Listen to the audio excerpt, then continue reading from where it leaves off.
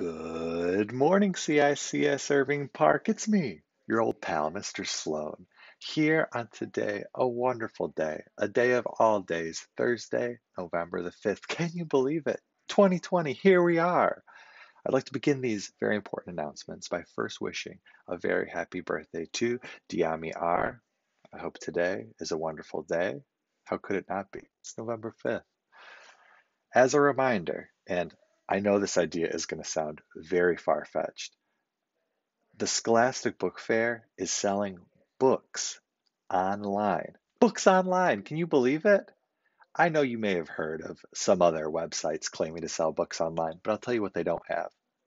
Heart, and also a direct benefit to CICS Irving Park. So if you were thinking about getting some holiday shopping done, wanted to buy a little book for one of your family members, let's go through Scholastic because then CICS Irving Park will get some of that, profit, and you're really just putting money back into your own pocket when you think about it.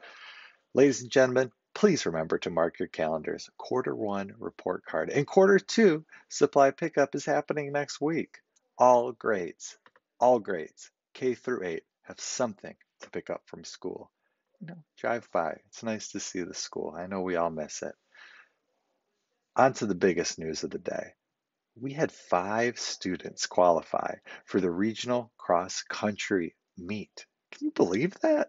I can, because Pumas are incredible. A huge congratulations to Alexis U, Finn B, Puma of the Week Joey C, Cameron U, and the incomparable Lyndon D.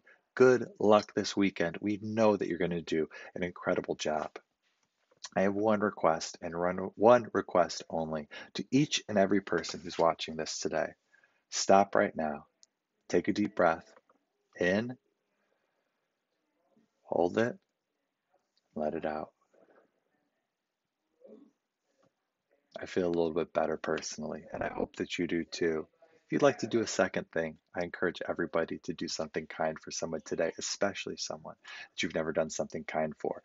But if all you can do is that deep breath today, we've done something good for ourselves and for others by doing that.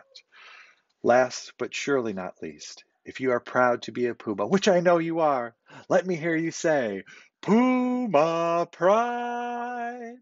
Have a safe, calm, and peaceful rest of your day.